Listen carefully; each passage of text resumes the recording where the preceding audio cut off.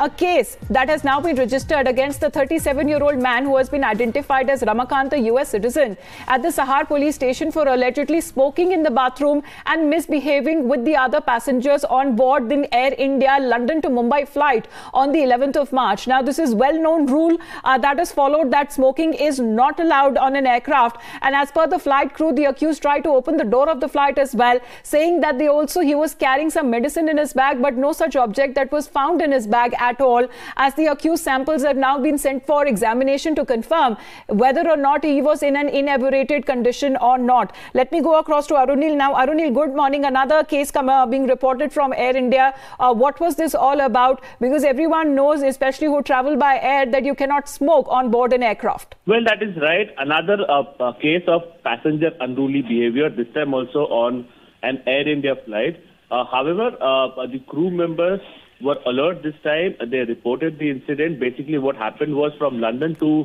Mumbai Air India flight, a 37-year-old man, Mr. Ramakant, basically a US citizen, he was allegedly smoking in the bathroom of the flight, and then subsequently, after coming out also, he was misbehaving with the other passengers.